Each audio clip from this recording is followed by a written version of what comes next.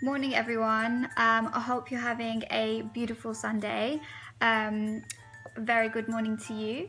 So I wanted to share with you a little bit about the writing that I'm doing at the moment to inspire a lot of you out there who are creative writers or who are just interested in exploring the topic I am writing about.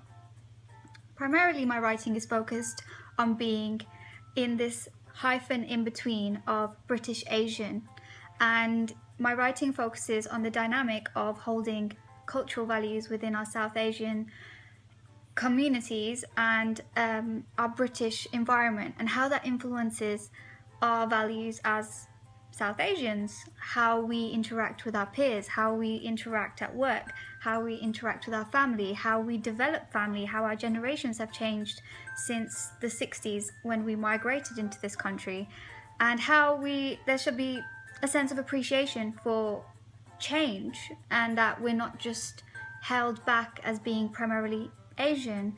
And I speak about topics of, for example, forced marriage, domestic violence, and how things like honor-based violence is very predominant today in South Asian communities, and how, you know, the British judicial system helps in identifying the gaps that we need to identify within our communities to protect and manage this hyphen of being Asian and being British, and what's acceptable and what's not acceptable within our communities. So I've decided to make a blog to talk about this being stuck in the hyphen in between. You might find yourself living in a very Asian environment, but you're going to school and you've got social media and you've got friends who are like talking about topics that maybe your parents don't talk about, and you're very much in a flux of what is my identity as a British Asian. So I wanted to share with you a book I was reading again this morning, and it's called Anita and Me by Meera Syal.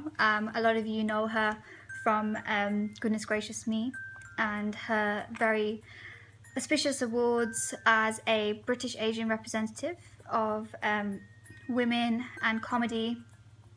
And essentially the book talks about a character called Anita, and she lives in a very predominantly Asian environment. Let's say like Leicester or Bradford, very Asian environment. And in this book, she, growing up, realizes that she has a double face of what she does in front of her family.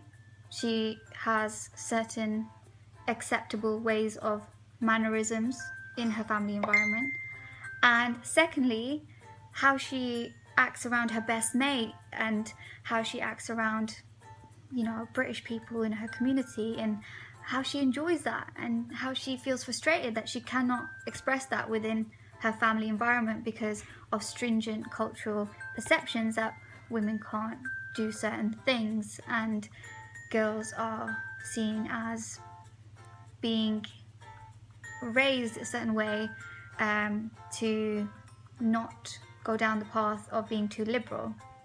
It's a really good book. I would recommend it to all of you. You can get it for like a penny on Amazon. It's really cheap. It's really good. I actually bought a second-hand copy, so this is why this tag is there. But yeah, so it was a really good book. So I will keep you updated on my writing and exploring this hyphen in between. And if any of you guys have any comments or suggestions or any areas of exploration of topics you want to talk about being in this hyphen of being British Asian, feel free to comment or suggest. And yeah, always happy to hear the opinions of you guys. And yeah, I hope you enjoy watching these blogs and exploring this hyphen that we live in. And yeah, so have an awesome Sunday, and speak to you soon. Bye.